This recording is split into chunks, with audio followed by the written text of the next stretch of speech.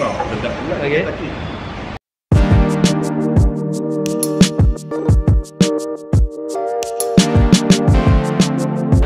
What's up guys, Rah here and I'm here with Zah and Rah and Yem. They run a Facebook page called Rah and Yem. Their Facebook page basically shares stories of riders who go on long journeys. Basically it's a platform for them to share other stories of riders and experiences. The latest episode will talk about, packing, group planning. Not by us, but other fellow riders. You can click on the link on the Facebook page here. Right of us. So, answering to Farhan's question. Actually, I prepared a list of questions for them. Sorry guys, I'm hungry. I've never seen this. Okay, this is an informal interview lah, informal talking session lah. For me and Zah are riders, and then we are actually going to Mae Hong Soon this coming April, right Zah? Yes. Very good. On our very own bikes. Mae Hong Soon will be our first trip outside of Malaysia. I and Zah have been riding together for quite a while lah. But usually it's to Malaysia, to KL only lah. Okay, we're going to start with the first question. Just ask For the first question, we are trying to get inspiration from both of them lah. What made you guys go on a road trip like this? Many trips like this. midlife crisis. Singapore is boring. No. I wanted to see other culture, people, and see, how they live, and what sort of food they eat, and also the scenery, the beauty of the country scenery. That inspired me to go on. Like I said again, we all can fly for holiday, but it won't be the same. I chose to go overnight. That inspired me to keep going. And the place we went, not done yet. There are more we can see. The world is big. Yeah, but yeah. I agree with you. I basically want to be a better person. Because you see, this is not a conventional tourist where you take a plane and then you reach there, arrive there, you go to a Unpack. tourist environment.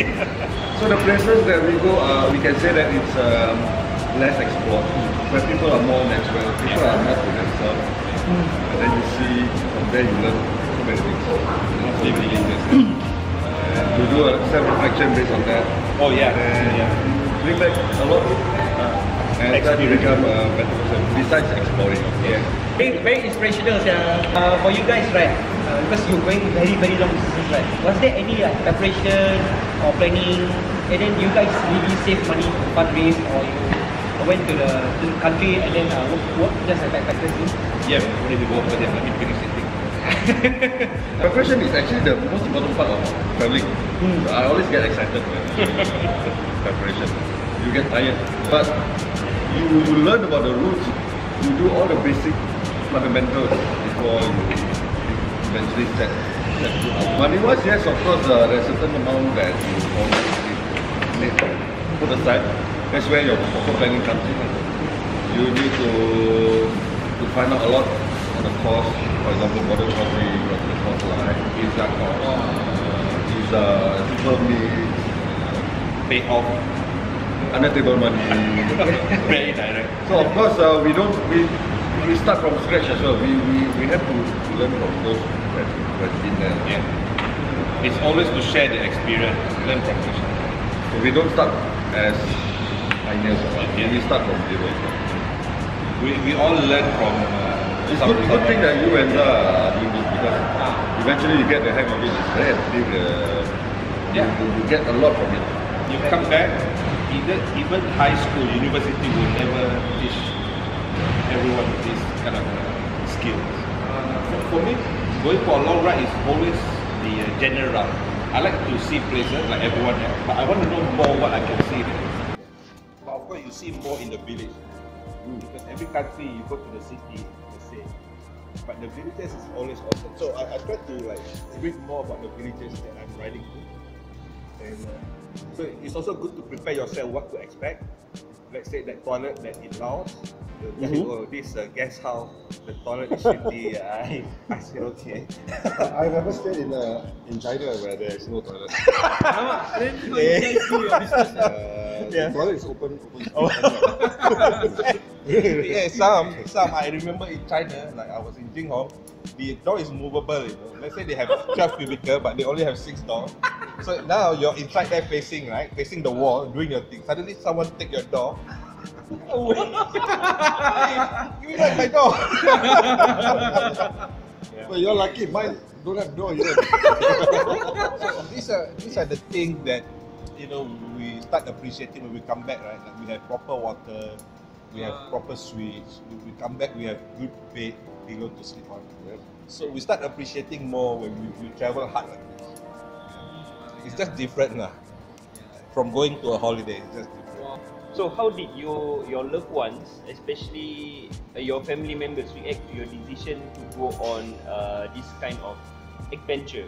I got a full support, no problem. You're just going to spend money on them. Alhamdulillah. I have 3 kids. And a very supportive wife. So my wife, I brought my wife to some, for example, 2016, I went for a 52 days trip. So my wife was very supportive. When we were younger, she did follow me for trips, so she knows what I'm doing. And I'm very grateful that my wife is the one that supports me most. I know in Singapore it's very hard for families to get the idea that, darling, you're going away on a motorcycle again. But but if you spend a lot of time with your loved one before you leave, I think it should be alright. You got to balance it. Let's say you're going for a week, you go to chalet with them for 1 week lah. That's what I thought too, But of course there must be balance. Recently, last month, I took the whole family to Mae Hong Son. Different adventure. This is family adventure. So I try to bring my family to those places that I've been to. The kids are complaining or funning. They're boy in a car and then they are not used. So, but again, from my observation, right, in Singapore is something new. There's only I counted only less than 15 people doing long distance riding. I can name a few like Yem, myself, Anjang, Charlie. Charlie. And then who else? Actually, there's quite a bit. Quite a bit, but they are all low profile. But slowly we are, Coming out, we're approaching them. I only know 2 ni. Bonpan, Bonpan and only Hi, Bonpan. I only know 2 ni. Yeah. And Jibina, I'm very fortunate to meet her at the same home like you. Yeah, they are lovely ladies. Yeah. There are a few like Colin. Just like you. Yeah, Colin. But again, I think it's very important before you leave for a long trip. Like Yen just said, spend time with the family. Bring them, to a nice seafood, and then buy them diamond ring. They say No. macam I did to my wife. No. Yeah, that's right. Okay, that diamond ring. No. But my wife very supportive. But Yan, do you call her once a week? Your family? Do you call I will update her every day. Oh, that's good. Yeah, update is most important because they want to know are you safe or not. But I preempt her if I do not update you, means I'm somewhere where it's connectivity is out of reach. So what are some of the challenges that you encountered during your trips?